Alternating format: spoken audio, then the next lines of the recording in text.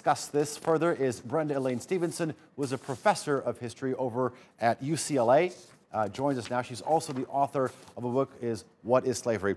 Good to have you on the show. You know, some people would say that chattel slavery, of the kind that we saw in the Americas and in Europe, is over. So the question is, why do we need to remember it? Well, I think one of the things that's really important to understand is that all kinds of slavery are important to remember and to try to exclude. And so chattel slavery is part of a panorama of bondages, unfreeness that people have experienced really since the ancient world forward. And until we really understand what kinds of lasting impact this inequality has, then we will always have a society in which inequality plays out large in people's lives. Professor Stevenson, tell me this. There tends to be probably a disproportionate amount of focus on the United States, but there were other countries, especially regions, that were implicated. Can you briefly explain? Yes, well, all of the Americas were impacted by the transatlantic slave trade. Whether or not you're looking at the Caribbean, you're looking at South America, whether or not you're looking at North America or Central America, these places all received Africans who were captives and brought to the Americas to work. And all of those economies from North to South to Central America to the Caribbean were based on slave labor and the slave trade.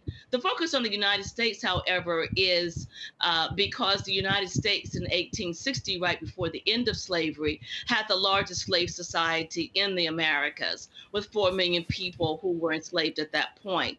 Brazil actually received the largest numbers of Africans in the transatlantic slave trade, and its slave society got to be almost as large as that of the United States, but never reached the exact amount that was held in the United States. This Day of Remembrance by the United Nations has been around for almost 15 years. How do you think movements like Black Lives Matter has sort of affected this agenda? Well, I think it's important to understand that the kinds of oppressions that Black people experience in the Americas today, and I'll speak specifically to the United States, are directly related to enslavement.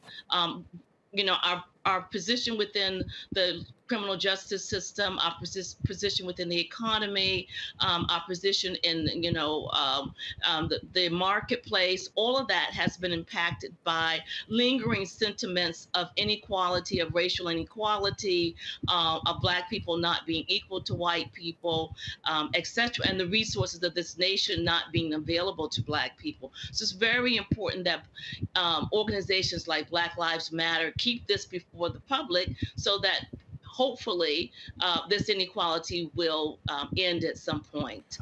Illinois City recently became the first city in the United States to offer its Black residents sort of reparations for U.S. chattel slavery. Do you think we'll see more of this in the future? Well, Evanston, Illinois, yes, is the first to do so.